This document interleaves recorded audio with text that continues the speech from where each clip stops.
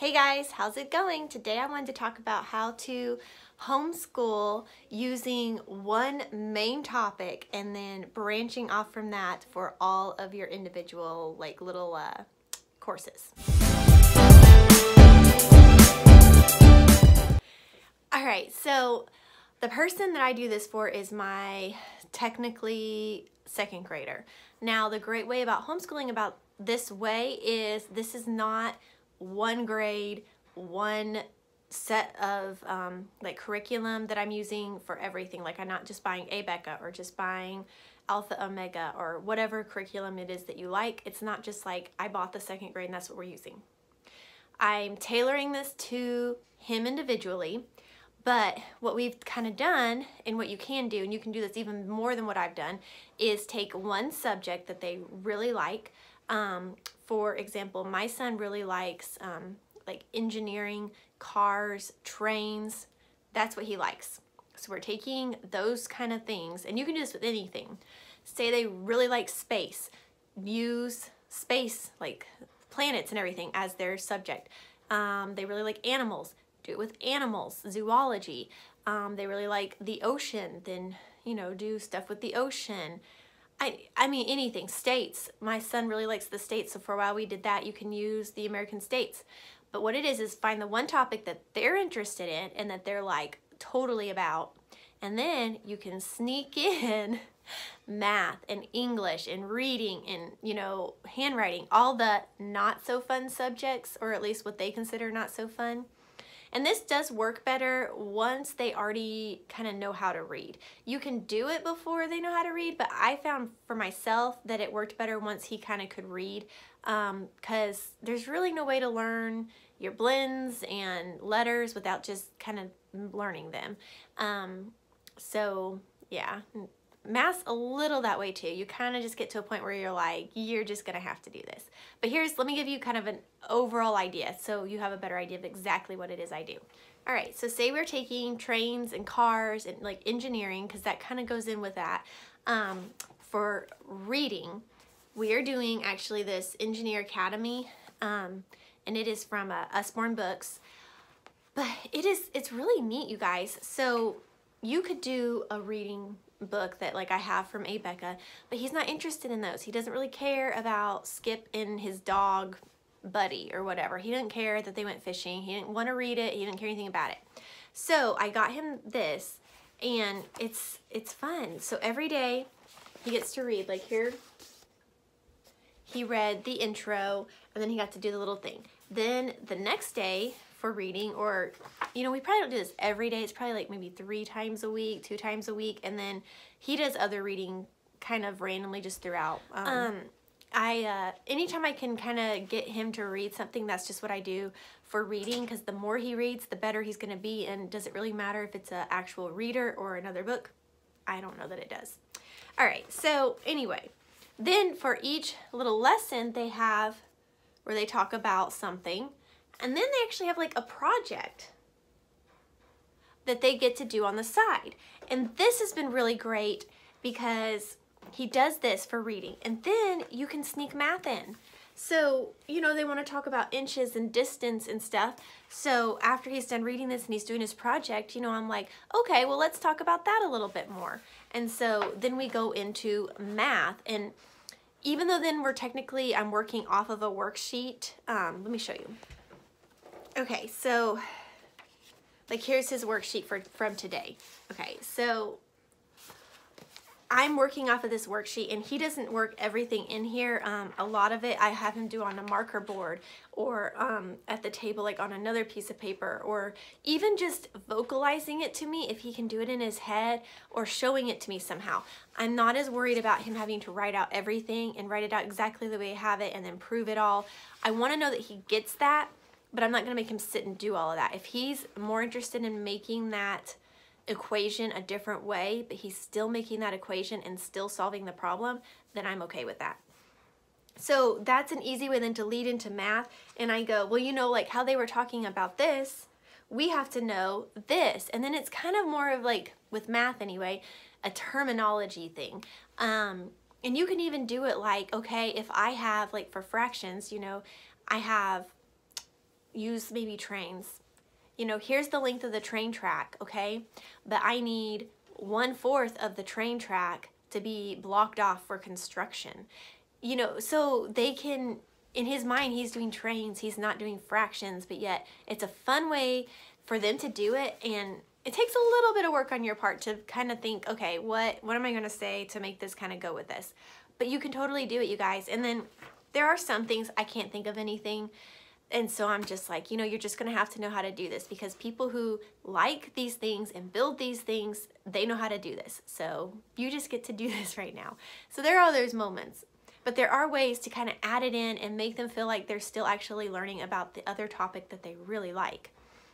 And it does help, I think, at least for my son, it helps him realize, oh, you actually do need math in every day. It's not just a random worksheet mom's making me work. All right, so there we got reading and we got math. All right, so now moving on into, well, I call it English, but I noticed a lot of people call it other things like grammar, literature. I don't even know. There's lots of names out there for it, but you know what I mean. I mean, like language arts, that's another one. So, but like talking about nouns, adjectives, verbs, all that kind of stuff, okay? So again, I have a book and I kind of go off of that to help me keep on track and know where I'm going. But I can take that then and I take something he likes. So I'll take like this book or another book that's about the same topic that he's really into. And I'll be like, okay, let's take this sentence and we'll learn to dissect that sentence out of the book that he's interested in. So it might be a sentence about trains and we'll figure out what the noun was, what is the adjective, why is that? And yeah, so that's really easy to work in there. And then you can, you know, talk it more through if you want, but just kind of depending on the level that your child's at. And then sometimes I do still use the actual worksheet to be like, okay, well, here's an exercise they want. Let's see if we can do this. But, and he doesn't mind at all. But yeah, you can totally keep it with the theme they like, because that's all like a book oriented themes. And that's really easy to teach if you're just in a book anyway. At least at the level I'm at. Now, I know as they get older and harder, I don't know. Like, I mean, I'm not teaching high schoolers. I don't know. I can't really tell you if this works or not. I would imagine it could to some extent, but yeah, I don't know. Like I said, he's a second grader, but he's doing work, I'd say anywhere between the 2nd and 4th grade level on his subjects. So they're kind of varied all over in there. All right, so let's see. What do we got now? All right, science. So, you know, this only works for a short amount of time because science is more than just cars and trains and like, you know, the engineering stuff. That's way more to science than that. But luckily with his, what he likes, that's easy to do with science. Again, you just get books that are more science geared towards that. And the library is a great resource for this. I've also found there are a couple apps that you can use that let you access books from your public library that you can access on your phone or your tablet or your whatever it is you're using. And so that's been really awesome. Another thing I found is really helpful is book on tapes. We love them. And so if I can find one that's about a subject he likes, he is all about that, and he will listen to that over and over and over. So, you know, that's easy to mix in there. But, you know, science and history are kind of fun, and it's easy to throw all kinds of things in there because it's just interesting. But it's really easy to go ahead and take whatever it is they like and add science in there, because science goes with almost everything. And same with history. You can study the history of that topic. You can look at maybe what you can go several different ways. You can look at like the effects that has had on society. You can look at how it came about to begin with. Say like cars, you can look at just the real mechanical like side of it, like this person created it, this is when they created it, and this is why they created it, and you can do that. Or you can look at it from a more historical standpoint of why did they end up creating cars? Why did this come about? What was going on around that time period that sparked an interest in creating cars? So there's lots of different kind of angles you can take at that, but it's not as hard as you would first think. When you really start kind of sitting down thinking about it, you're like, oh, we can totally go here and totally go there. And if you're like me, what happens is you end up actually having way more that you're like, I think we could cover than is probably realistic for their age. And you're like, yeah, okay, maybe not.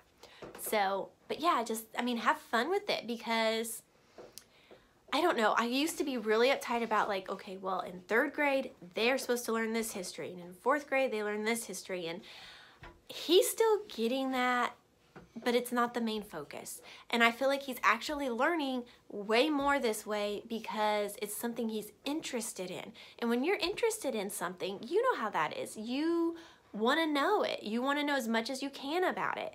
And I think being interested in something and learning about it kind of sparks your interest in something else. So how I get in like the more like common history or science lessons, you know, is we'll do book on tape. Like he's doing Story of the World. We're doing it's over the anatomy of the body. It's called Apologia. Sorry, I blanked on that name. And we're also doing that book on tape. And he has a book that he follows along on that too if he feels like it. But he can listen to those while he plays. And since he's an audio learner, he really actually retains a ton of that, even though it has nothing really to do with the other topics we're doing. I also sometimes, I have an ABECA 3rd grade science book and ABECA 3rd grade history book. And sometimes when they're eating dinner and my husband's not there for some reason, or eating lunch, or they're just wanting to do a craft, or I will actually read out of that kind of like you would a storybook. And that's another way that they're getting that and hearing that, but it's not necessarily our main focus in school, or we're spending a whole like time for that. And then, you know, they'll learn more about that. You learn more, you kind of relearn all of that again in high school. And then in college, you know, you take a lot of that again too. So they're going to get it. They're going to get it from some point, because a lot of elementary school is introductions to things, and then you get it all again. So I'm trying not to worry too much about what might be missed here or there, and know they're going to get there. And if they never have an interest in American history, I do think it's important to know American history. But they don't have to be obsessed over it, and they don't have to know every little detail of it, because it was never my favorite. I love history, but American history wasn't my favorite. But I know stuff, and I know what I need to know, but I don't know every little detail. Like my husband knows way more because he thought it was fascinating. And so he knows all these minute little details that I don't know, but overall they don't really matter. You know what I mean? It's kind of just, it's neat to know, it's good to know, but it doesn't affect my day-to-day life. So that's kind of the way with science and histories. You know, you're not going to know everything. There's going to be certain areas you know a lot about, and other areas you're like, well, I'm going to have to research on that if I want to know more. That's normal. All right, sorry, I was kind of rambling. Let's move on to writing. Again, the language art subjects are really easy to do when you're trying to just do a theme. It's really simple to do that. They can copy a book that they really like for writing, to practice writing. Depending on where they're at for writing, they can write stories about something that they like. Yeah, you can, I mean, you can totally just throw that in. It's really easy to pick the subject that they like and go with it for writing and for handwriting. So, you know, I just get like a normal notebook and they can do that. He does not like to write, so this is something we don't do an overabundance of, but we're working on that, and I'm hoping in the future he'll enjoy it more. So we're moving that way, but you know, we all have our strengths and our weaknesses. So anyway, but that is an easy thing to add in with the correct topic. All right, guys, so I think that's kind of all the main subjects, and you know, you can go off on things. You can have arts and craft time that you can add into there. You can do music, and of course music's a little harder to have. Like there's not like a car themed music or train themed music, but it's music. Computer time, I don't know what classes you do and what classes you don't do, but that is just kind of a tangible idea of how you can take one subject that they love and incorporate it in everything. I hope that was helpful. I hope that kind of explained what it is we do and how I do that. I don't do that with all of my children. I just do it with my oldest. My other children seem to do just fine with the, here's your worksheet for the day, let's work these worksheets.